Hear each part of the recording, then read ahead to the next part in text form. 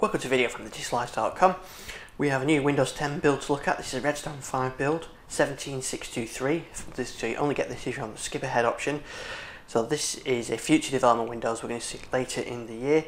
And Redstone 5 introduced sets on the previous build. As you've seen here, I can open multiple tabs and you can have multiple tabs of Edge and File Explorer and all that kind of stuff. There's a couple of changes with this build, and one of them is support for high efficiency image file format.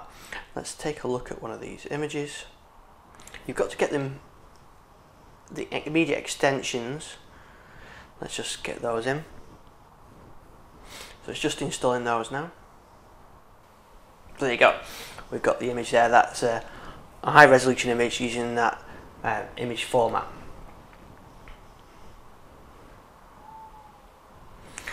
Okay, let's have a look at some other stuff that this build supports. I can't show you, but it's interesting. It supports external safe removable. It supports the removal of a GPU, an external GPU, without crashing the system. So if you've got an external GPU connected by a Thunderbolt 3, you can remove it directly from the system without it crashing. There's some Windows Defender Application Guard improvements, but they're our enterprise features, and I'll leave those to look in the notes. And other changes are they tested a change to links where you click on a link within Mail, it'll open Microsoft Edge, even if you've got even if you've got say Chrome as your default browser.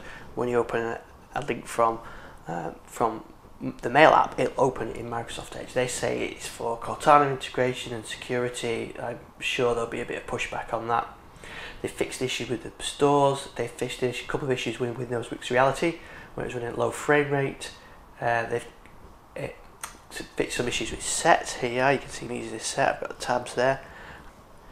So here you can see I'm using sets, and there's some other minor fixes and that. A couple of known issues. If you open settings with any links from the Microsoft Store, it couldn't crash the. If you open settings and click to any links in the Microsoft Store or links in tips, it could crash Microsoft Store. Some OneDrive issues that could cause green screen of death, and a couple of emoji panel issues. But they're the main changes. Not a huge amount. Sets was the big one. Check out my last video that shows sets. But this is looking good so far. Thanks for watching this video. More on thedislifestyle.com.